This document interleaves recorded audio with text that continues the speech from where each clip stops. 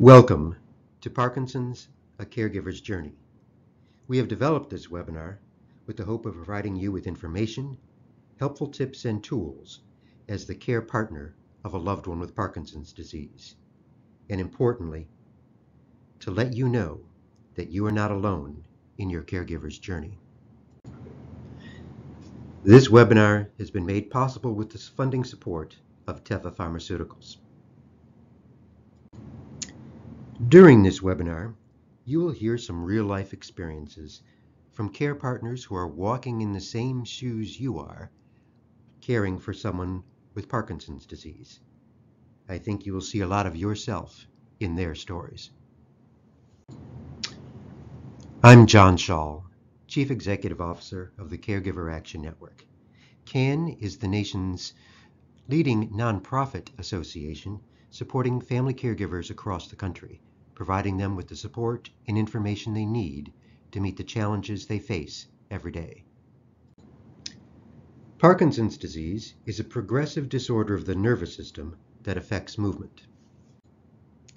Approximately 60,000 Americans are newly diagnosed with Parkinson's disease each year, and this number does not even reflect the thousands of cases that go undetected.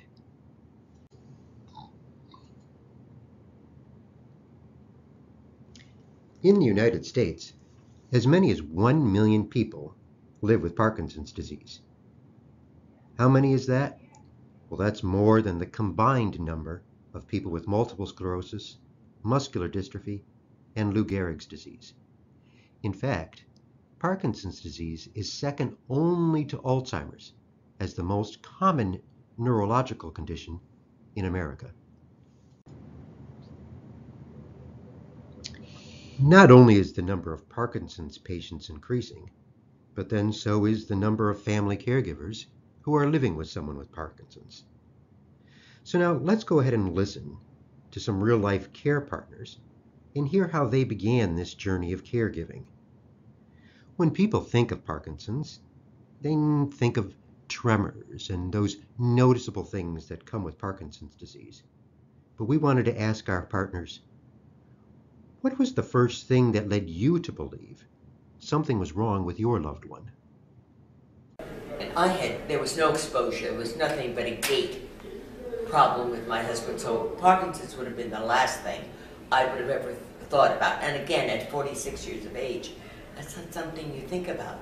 Doctored for months, trying to figure out what it was until finally there was a doctor that diagnosed him. I saw my husband's picture in a newspaper. He was with 5 high school science winners for New York State. And everyone else was smiling, but he wasn't. And I said, Jim, were you okay that day? Yeah, I was okay.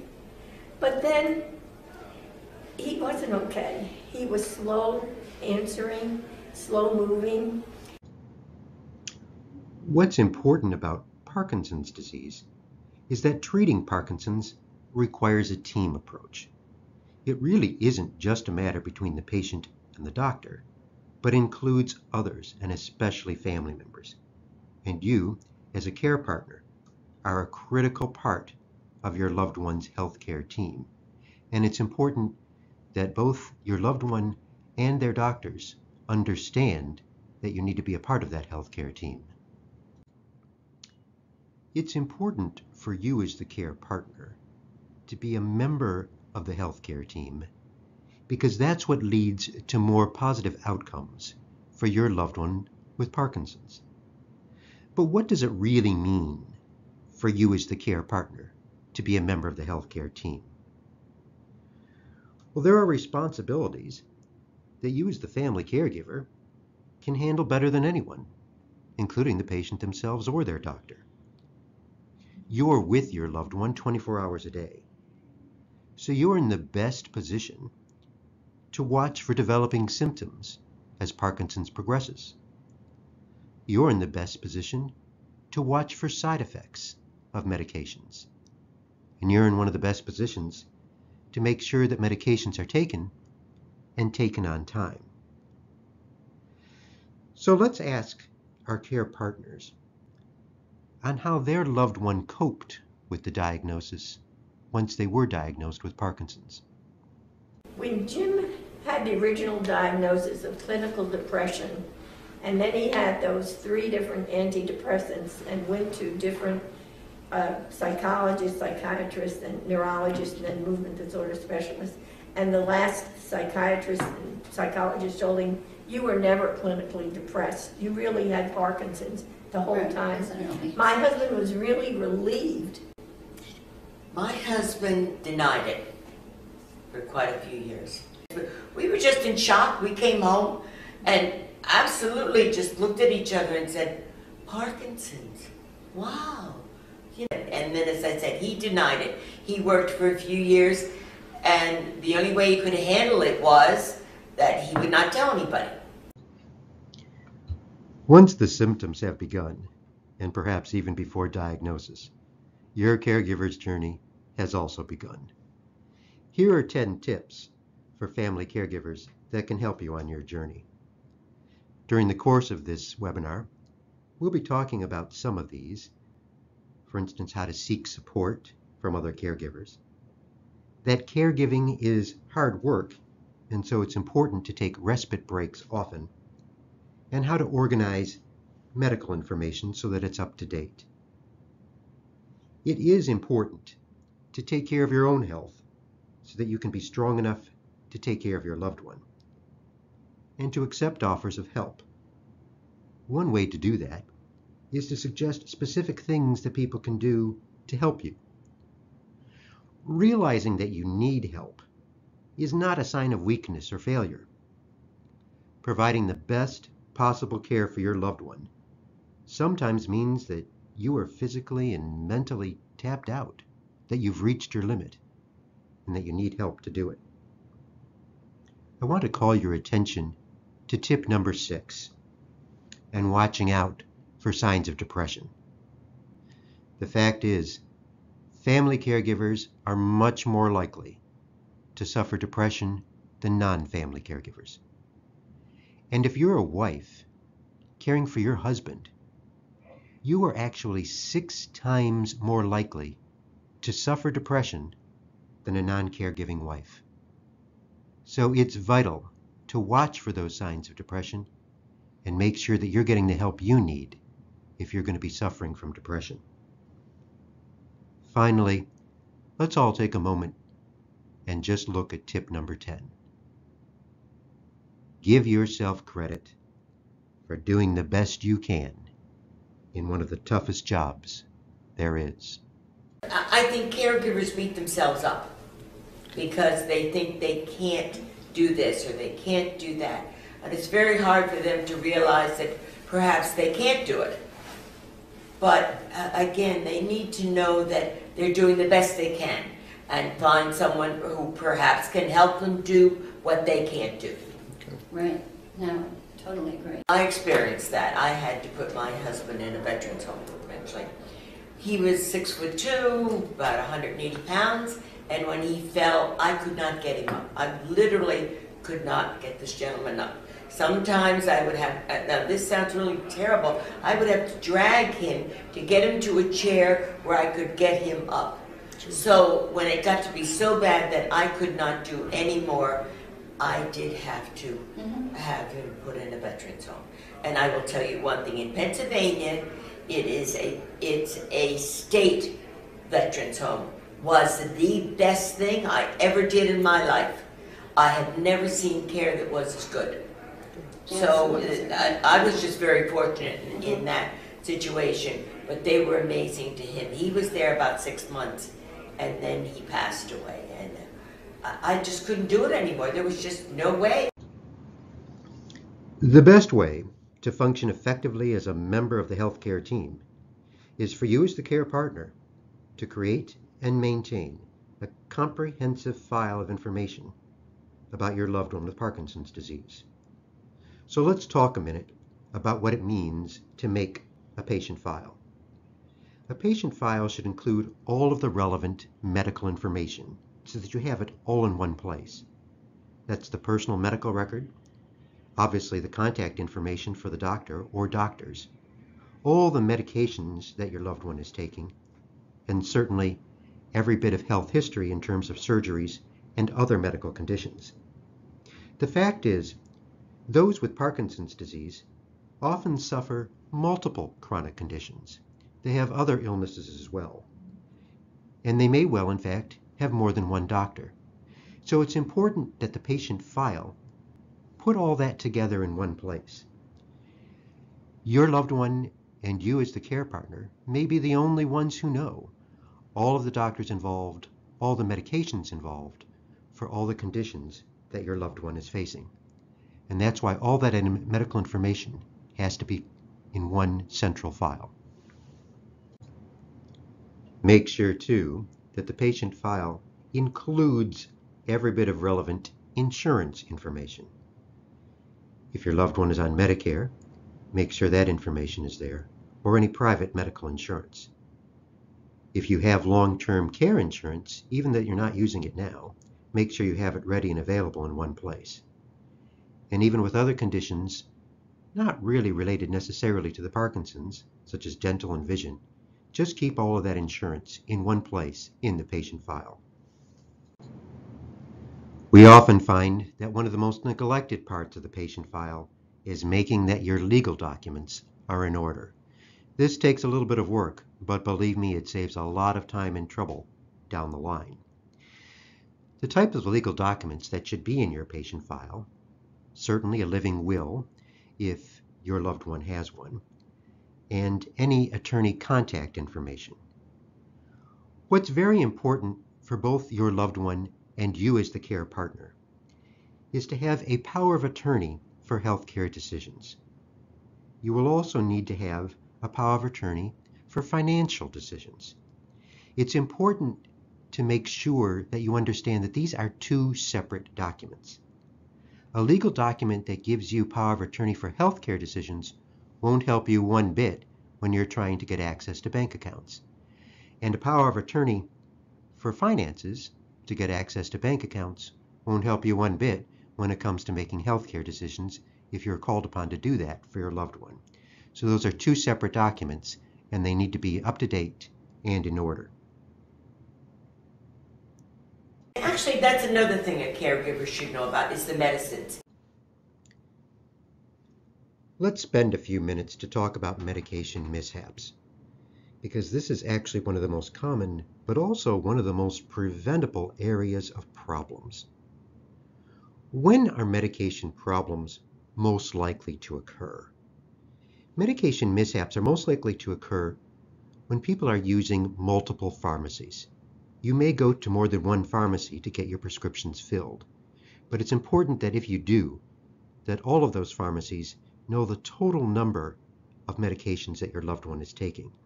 Because in fact, most Parkinson's patients do take multiple medications.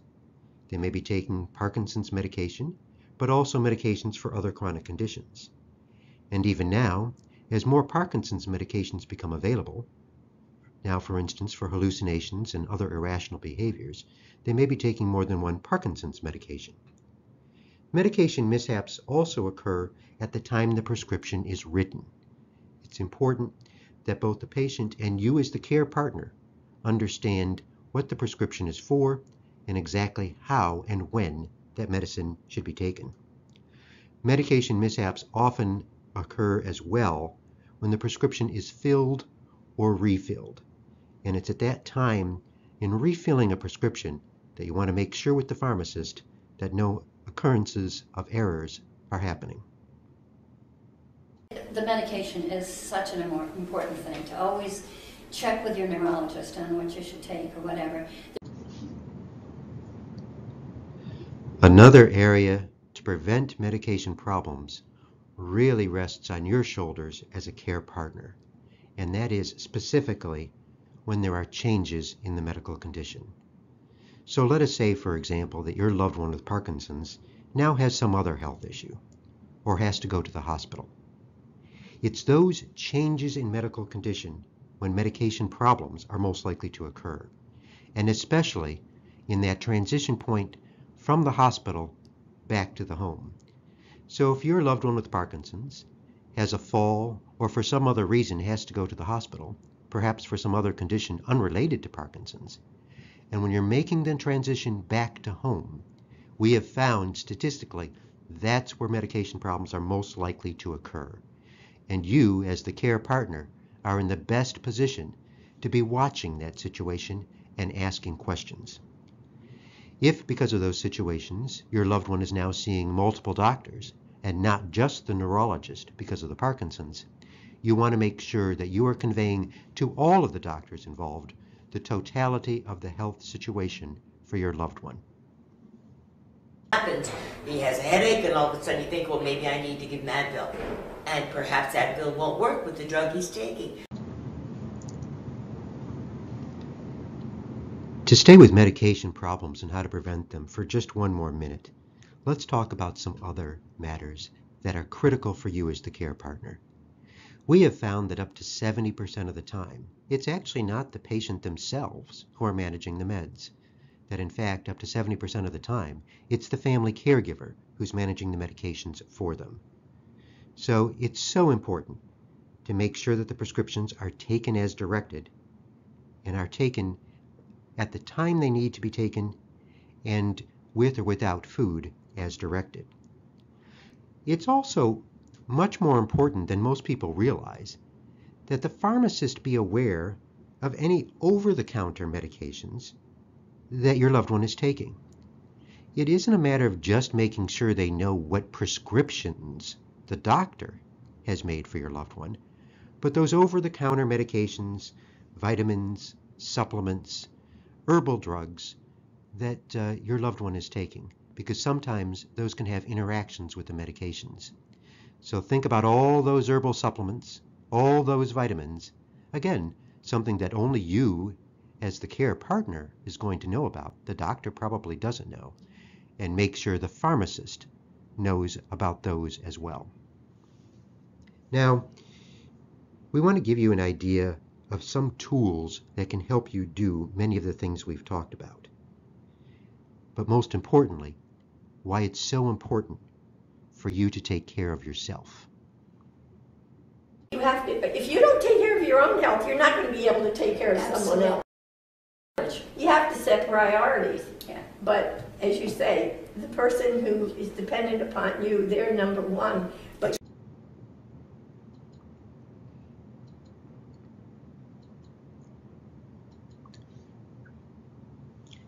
we've told you time and time again that it's important for you to take care of yourself, but we know it's always easier said than done. So here are just a few ideas of how to take care of yourself.